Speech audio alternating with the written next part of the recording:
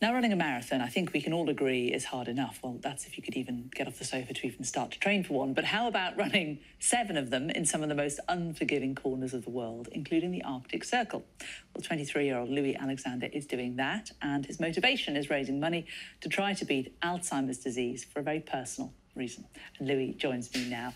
Louis, so well done. Tell us a little bit more about this challenge that you're taking on. Where are you going to be running? Sure. So I'm currently taking on a global challenge for a global cause. And I'm currently running 7 marathons, as you said, through the most remote corners of all 7 continents. So far I've ran through the desert in Africa, through a desert in Asia, I've ran through Alaska in North America, and I've also ran through the Australian outback for the Oceania chapter. And I'm now approaching a really exciting time with 3 months of 3 back-to-back expeditions through the Amazon jungle in October, Arctic Circle in November, and Antarctica in December. So running in all those different climatic zones, that must be really challenging. You know, your training to run in a really hot country must be different, presumably, to your training to run in a really cold environment. Absolutely. You know, where I started this project was in the desert in Africa. Temperatures were close to 40 degrees, which, as a redhead, you can imagine, has its own challenges. And we'll conclude this project in Antarctica, where temperatures will be as low as -25.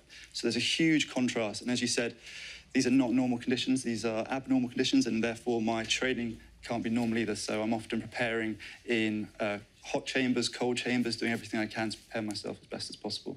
Now, you're running to try to raise awareness and money for Alzheimer's research. Why is that? Sure. So my grandfather, Captain Rick Taylor, he served in the British Army for 38 years. He served all around the world, but it was sadly his battle against dementia which took his life. And I had the huge honour at his funeral of delivering his eulogy. And there I made a promise to support the fight against dementia until we find a cure. And as my challenges grow, so must my purpose. So today I'm publishing an open letter to the Prime Minister. You brought your letter along with it. Yeah, what are you saying in there? Just briefly summarise what you're saying to the Prime Minister. So today I'm asking for a £16 million investment into improving diagnostics. So currently in England, 1 in 3 people with dementia are never formally diagnosed, which is incredibly sad. And it means when these new potentially life-changing treatments do become available, thousands of people are going to be missing out on drugs that they deserve and they won't be able to get access to because of inadequate diagnosis. Because, of course, catching it early, and there's been so many advances recently, hasn't there, in medicine, can really make a difference. Absolutely. There's been so many, and it's given inspiring hope in so many millions of us around the country.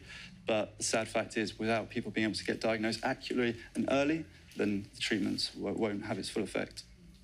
And in terms of what you're taking on, these are big challenges, aren't they? What's been the hardest part of all the training that you've been doing so far? Through all the training, it's the consistency. It's turning up every day. It's the consistency of remembering why you're doing this. And for me, I've got many whys now. I've got many purposes, so that's quite an easy thing for me now.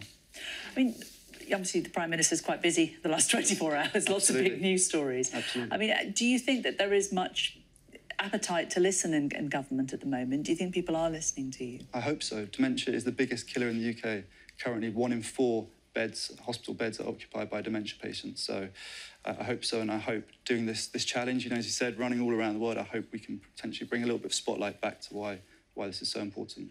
And talking about those beds being used, I mean, that's key, isn't it? Because that has a massive impact on social care, doesn't it? Absolutely. The cost currently on informal and social care is £22.7 billion in this country. Yeah. Why do a challenge like this? I mean, lots of people, you know, they have a cause that's dear to their heart, but they don't think I'm going to run marathons, you know, in the most far-flung corners of the world. Why did you choose this to do? Because you've confessed that actually you find running really hard. Absolutely. I still find running really hard. You know, running is the most humbling sport out there, and I've been very lucky. I'm 23 now, but I went full-time with these adventures at 22. You know, it's the greatest privilege, in my opinion, on earth, to find what you love and then to be able to do it full-time thanks to my wonderful sponsors. So I've been very lucky, and last year I ran 17 marathons in 17 days back-to-back. In one of those 17 years, my granddad lived with dementia. I've climbed a few mountains, I've swam a few oceans, I've done a few things, but now it's time to take on the pinnacle of running, which is to run all 7 continents. And are you going to keep campaigning for Alzheimer's research? I mean, is this a lifetime for you now? Absolutely. I made the promise at my granddad's funeral now 4 years ago, and I'll continue to fight for this the rest of my life. Well, best of luck to you, Louis. It's quite a challenge, it's fair to say, and I hope you get a response from your letter as well, even though the Prime Minister is quite busy. Thanks very much, Louis Alexander. Thank you very much.